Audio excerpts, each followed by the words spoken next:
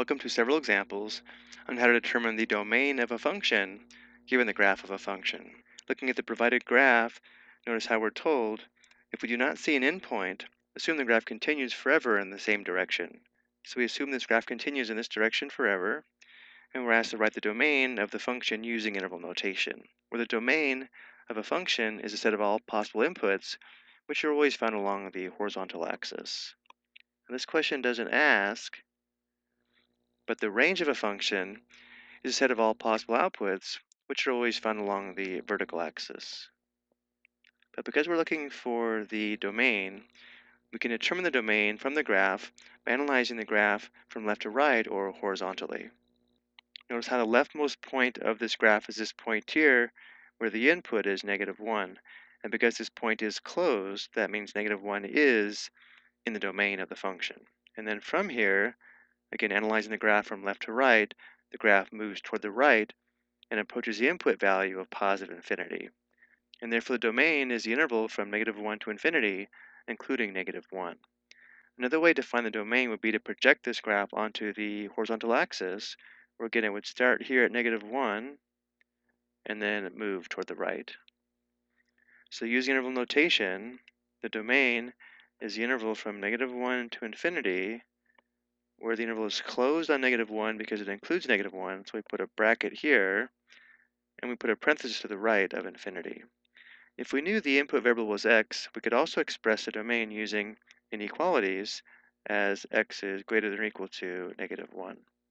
But again, this question does ask for interval notation. Let's look at another example.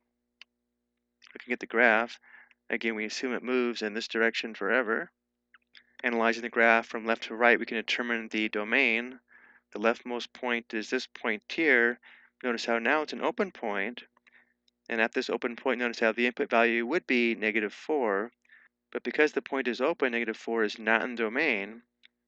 But from this point, notice how the graph does move toward the right and approach positive infinity, which means the domain is the interval from -4 to infinity, but now does not include -4. If we project this graph onto the horizontal axis, it would start at -4 but not include -4 and then move toward the right, and therefore the domain is the interval from -4 to infinity.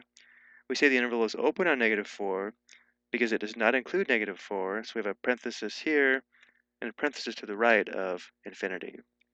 Using x as the input variable, we can also express a domain as x greater than -4. Let's look at another. Here we have two endpoints, one that's open and one that's closed. Analyzing the graph from left to right to determine the domain, the graph starts at the input of -3, but does not include -3 because of the open point, and then moves to the right until we have an input value of +6.